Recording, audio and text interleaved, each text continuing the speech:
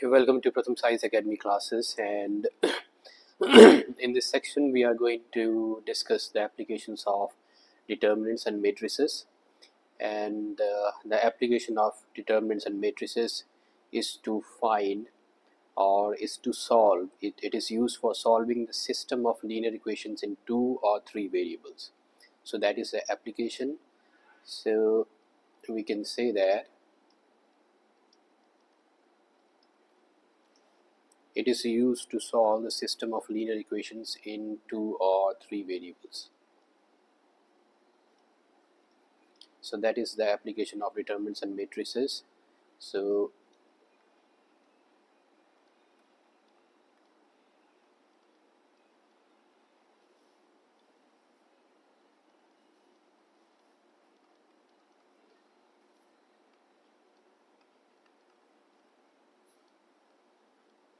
now these linear equations can be in 2 variables or 3 variables.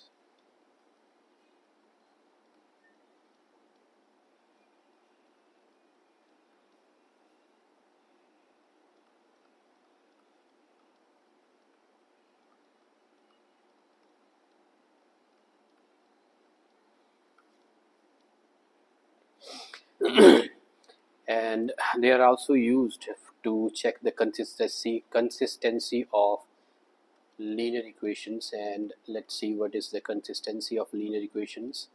So this is the first application, and second is to check the consistency. Consistency means whether the given pair or set of linear equations has a solution or not. So to check the consistency of system of linear equations, these are the 2 applications. And before we go ahead, we have already discussed these 2 terms, that is the consistent set of equations and the inconsistent set of equations. So the consistent set of linear equations are when they have solutions. So we can say that a system of linear equations is said to be consistent if their solution exists. Now this solution can be one or more than one. So system of equations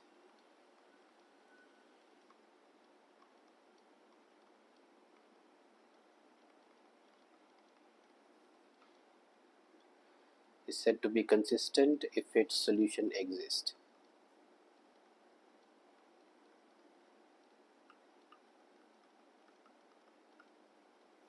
Now this solution can be one or more.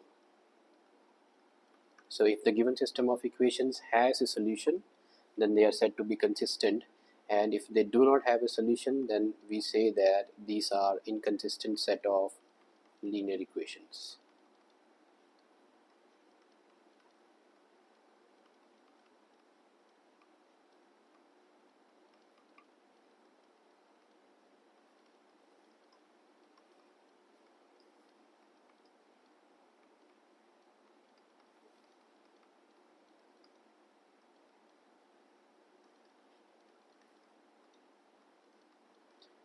So if the solution does not exist, that means the given set of equations are inconsistent.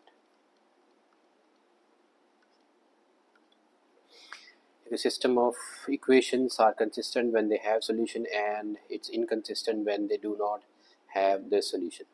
Now let's see how do we find out the solution of system of linear equations, and that is by using the inverse of a matrix. For that, let's say we consider the system of equations. Let's say we have 3 pairs, 3 sets of equations: ax1 plus b1y plus c1z, that is equal to d1. And next is a2x plus b2y plus c2z, that is equal to d2. And next is a3x plus b3y plus c3z, that is equal to d3. Okay, now so these may be the 3 sets of linear equations in 3 variables x, y and z. Now we will convert them into the matrices, and the first matrix that will be A, and A will have the elements A1, B1, C1, A2, B2, C2, and A3, B3, C3. So we have converted this into the matrix form, and there will be X matrix in which we will put in the three variables that we will have to find X, Y, and Z, and B will have the constants, that is D1, D2, and D3. So this is how we convert them in the matrix form, and these matrices should be such that the product of two should be equal to the third one. So we will write them as AX is equal to B. Now A into X is feasible because its order is 3 and this is 3 by 1, so column of this is equal to the rows of this, so AX is equal to B. Now we have to write, we have written the system of equations in the form AX is equal to B. Now there will be two cases because we have to find it using the inverse of a matrix. So either the A is, let's say, non-singular matrix.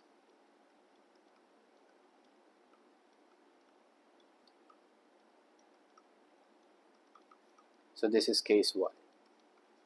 So if A is not singular, that means the determinant of A is not equal to 0. Now we are going to pre-multiply this side, that is AX is equal to B with A inverse.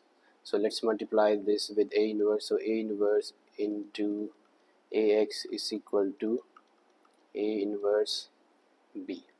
Now let's group this. A inverse into A into X is equal to A inverse B. Now A inverse into A is I.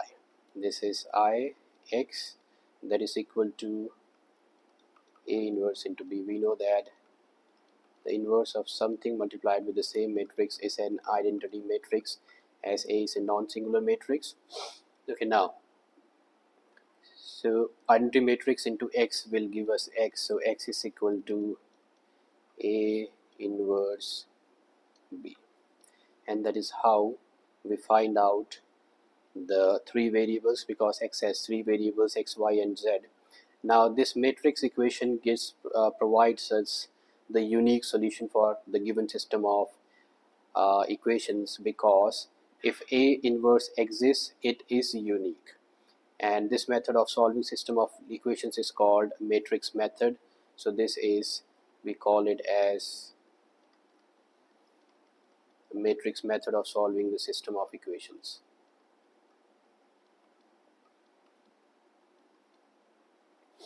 Okay, now and in this case, this matrix equation provides the unique solution. We will get the unique solution because if A inverse exists, it is unique, so we will get a unique solution in this case.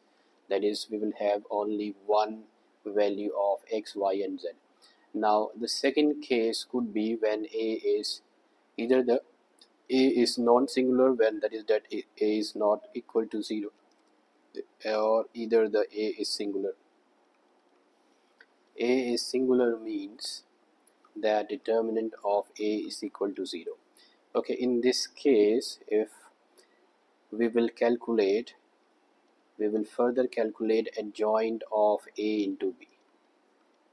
So this is our next step in this. So we will have to calculate adjoint of A into B.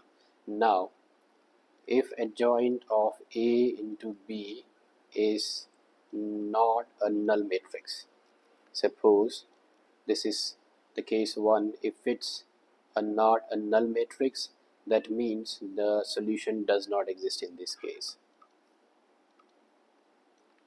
The given pair of equations or the given set of equations will not have any solution, so the solution does not exist in this case.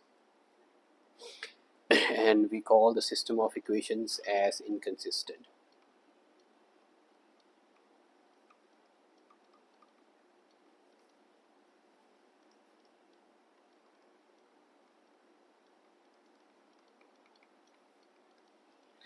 Okay, now the second case could be here that the adjoint of A into B is equal to a null matrix.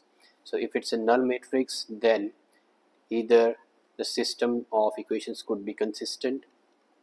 So here we will have two options. Either the system of equations will be consistent, and consistent means in this case we will have infinitely many solutions.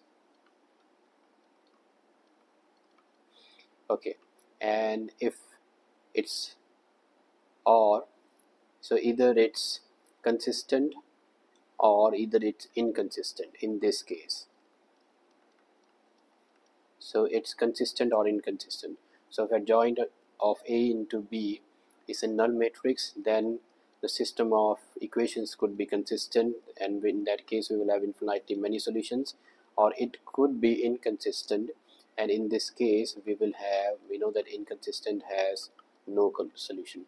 So for singular matrix we will have to calculate adjoint A into B, and adjoint A into B is a non-zero matrix, then its system of equations are inconsistent. And if it's a null matrix, then it could be either consistent or inconsistent. If it's consistent, then it could have infinitely many solutions, and it's inconsistent, then it will have no solution. Okay, this is how we solve the system of linear equations using the matrix method. And let's move on to exercise 4.5, where we will go ahead and solve more of these questions. So do like, share and subscribe. Thank you for watching.